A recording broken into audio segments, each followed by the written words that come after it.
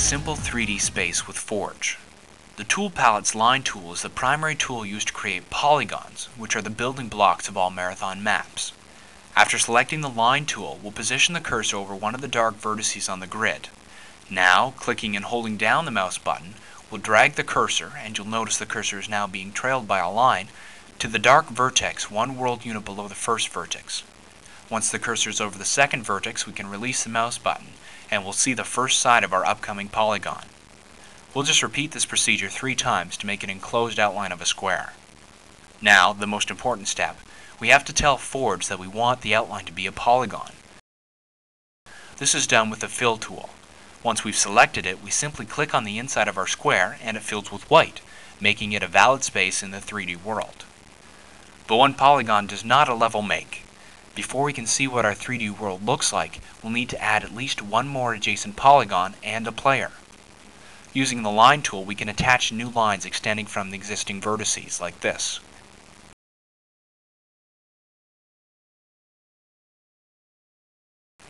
After we've created these lines, we'll need to use the Fill tool to activate them. A blue line will appear where the polygons are joined. Next, we'll select the tool palette's skull, which is actually the object tool, and click on one of the polygons. When confronted with this dialog box, we can select Player from the Group menu and adjust the direction which the marine is facing. We now have a small 3D space we can explore. Select Visual from the View menu and we're treated to a field of white. But don't be fooled, the level is right there in front of us, waiting for us to paint on some textures. We'll just select a nice wall texture from the texture palette and click, and our world starts to take shape.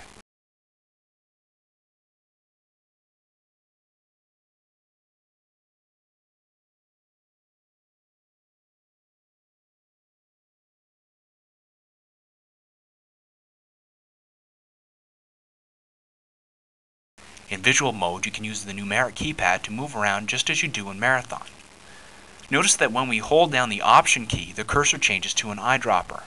This allows us to select any wall texture we see without going to the palette, and the next wall we click on will have that texture.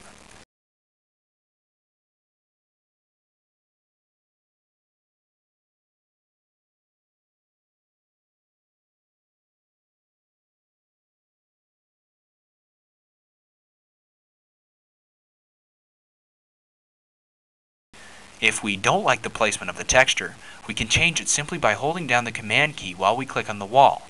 The texture will move with the mouse. We can also change the height of the floor and the ceiling of any polygon in this mode.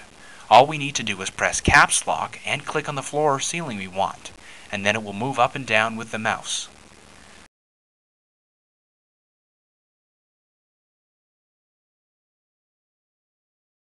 We can also assign walls, ceilings, and floors a variety of attributes in visual mode.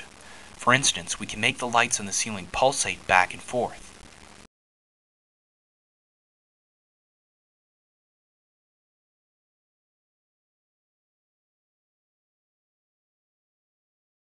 And I can also assign lighting values from among 20 presets.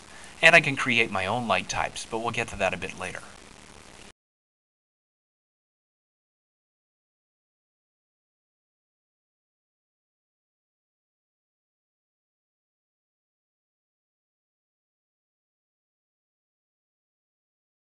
Now that we've experimented with our first 3D space, we need to review a few simple rules for making polygons.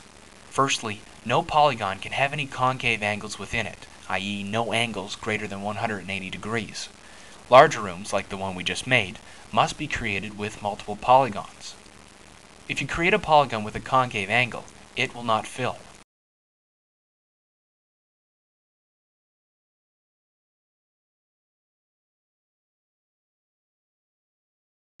If you modify an existing polygon and make it concave, diagonal red lines will appear in the fill. Secondly, a polygon can have a maximum of 8 vertices. Thirdly, polygons can only be attached to one another if they share vertices. Adjacent polygons will act as an expansion of the floor, allowing the player to see and walk to that polygon, so long as the floor and ceiling heights are compatible. Finally, polygons that overlap each other cannot be attached to each other. Interestingly enough, it is actually possible for two polygons to share the same physical space, but you'll be unable to see any evidence of the intersection in either polygon.